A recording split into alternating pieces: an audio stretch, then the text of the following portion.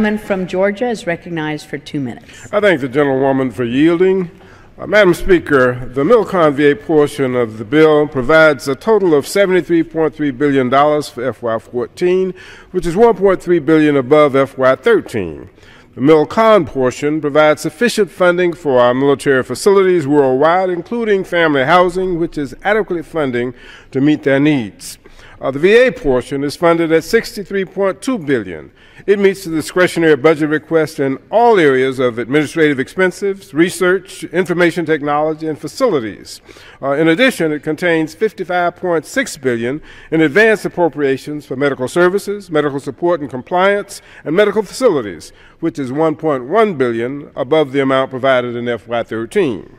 The bill also takes concrete steps to pinpoint and address the serious issues of the VA's claims backlog and interoperability of DoD's and VA's electronic health record systems.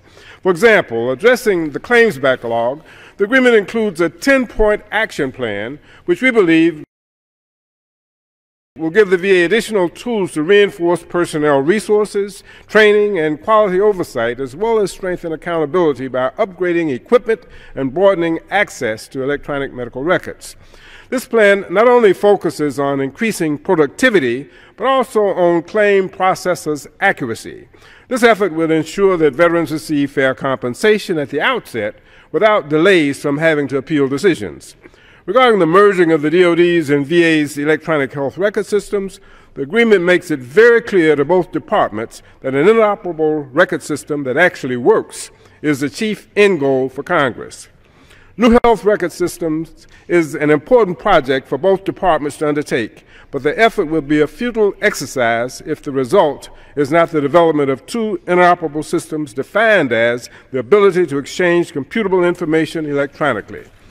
Before I close, Madam Speaker, I'd like to recognize our staff, Donna Chavez and her team on the majority side, Matt Washington on the minority side, and Michael Reed on my personal staff, for all of the amazing work and time they've put into this bill in supporting our subcommittee's efforts.